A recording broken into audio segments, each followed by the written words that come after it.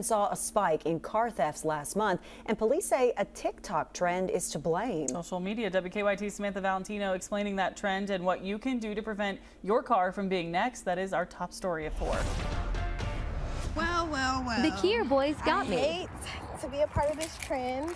A viral TikTok challenge led to a spike in car thefts here in Lexington. It's known as the Kia Boys Challenge. At about 25 to 30 vehicles had been stolen over the course of approximately 2 weeks. Those vehicles were mostly Hyundais and Kias, leading detectives to believe TikTok was partially to blame for the spike.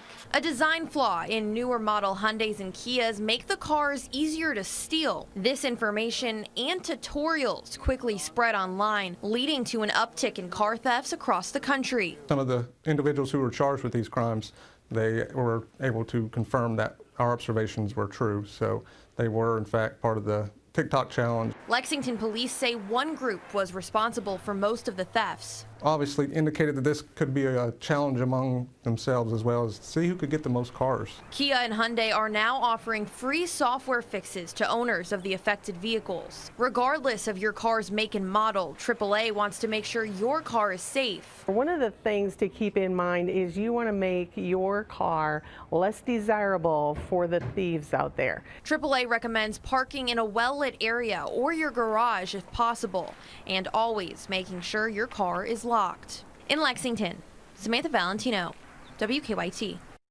Now, since those arrests have been made, Lexington police say car thefts have now returned to some more consistent levels of what they typically see month to month.